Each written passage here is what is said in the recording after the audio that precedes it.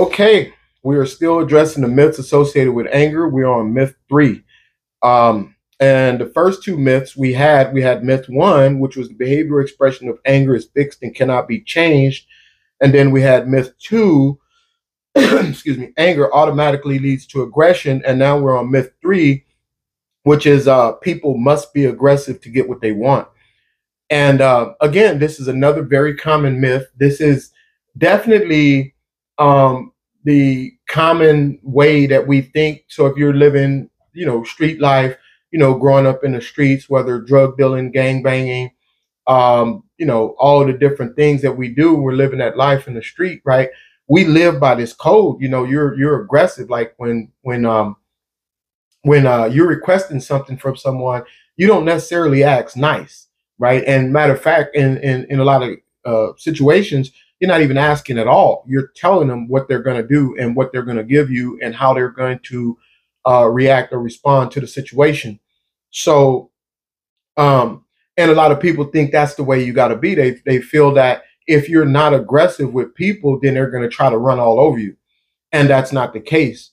It is better for us to be assertive than to be aggressive, and we tend to get better results, more long-lasting results, and long-lasting friendships, and a stronger network of people when we're able to deal with situations appropriately and not acting out aggressively, right? And you can't force anyone into liking you, right? You can force somebody to, if they're scary or whatever, you can force them and they'll pretend that they like you, but they don't. But in that case, you're always they're a threat, right? Because you never know what this person is going to do. And whenever they got the chance to get the upper hand, the first chance they get to get the upper hand, guess what they're going to do? They're definitely going to stab you in the back, because the only reason that they're messing with you in the first place is because there's fear, not respect, not love, not loyalty, right? So being aggressive in order to accomplish your goals is not a good way to be, even though some of us live by that code. I lived by that code for a very long time, and I thought that was the way that you had to be, and anything else was weak, right? But that's not true, right? You do not have to be aggressive to get what you want. You can be assertive, right? So you standing up for yourself in a way that is respectful to your own personal rights and beliefs, but also respectful to the other person, and you're able to generally work out some type of compromise. And if you're not able to work it out with that individual, then you move on and you find a way, right? It's not like you just give up or that's the end of the road. You continue to try to accomplish your goal or whatever it is that you're trying to accomplish with or without that person's assistance, right? But just coming at that person with aggression, whether by threatening them or using a threatening tone, because sometimes it's not so much that you issue a direct threat. So, like, let's say, look, you're going to give me that, or I'm going to stab you. That's obviously a direct threat, right? You're threatening the person. But sometimes, it'll be more like, and you'll see it a lot in prison situations, or if somebody, let's say, if they're a hang around for like gangs or something like that, and so the person may come up to them and say something to the effect like, hey, you weren't going to eat that, were you?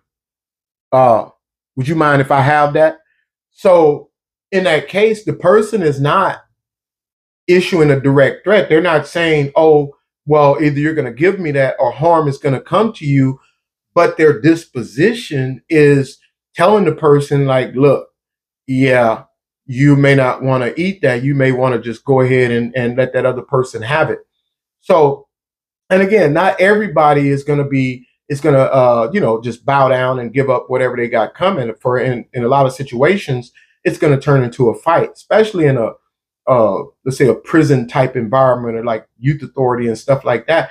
It's generally going to turn into a fight because the person is going to feel like, wait a minute, if I let this person just push up on me and take something from me, everybody's going to think they can do it. So it's a good possibility that the person may immediately punch you in the face, or let's say even if they they feel like maybe they're outnumbered or something, or feel that you have a extreme advantage over them, they may wait, go back to the cell, sharpen up their tool, and come back at you, right?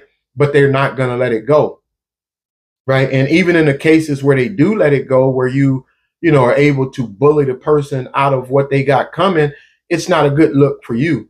And a lot of people think, they want to boast and brag about people that they've been able to push up on and bully, but it's not really a good look for you, because generally you're not bullying someone of equal stature. You're trying to bully people that you believe that are a soft target or a easy victim, right? And but when it comes to somebody that you feel that can, hold their ground with you, it's like, oh, and you want to be all nice and respectful and stuff. And clearly that's the weak, right? The person that got bullied, I don't consider them weak, because again, everybody didn't grow up under the same standards, right? Some of us grew up in the streets.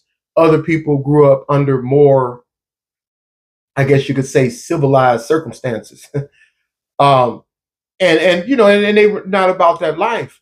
So just because you can pick on them and bully them, don't make you tough, right? Um, and like the old saying, they'll say, well, pick on somebody your own size, or pick on somebody your own stature, right? And it's rare that a bully is going to do that, because a lot of times the bully is the weakest person, right? And they may even be able to fight. It's not like every bully, like they don't know how to fight at all and they only can fight people that can't fight. No, some of them can really, get down. They can fight, but there's a certain weakness. There's a certain, I'm gonna use the term, bitch made attitude, disposition that they will have in them, that causes them to try to attack and pick on the person that they feel to be weak. So again, this myth, you have to be aggressive to get what you want, is a myth. It's something that is not true, even though a lot of people believe it to be so.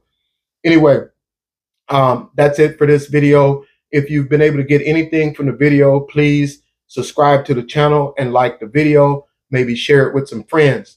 Let's build this channel up.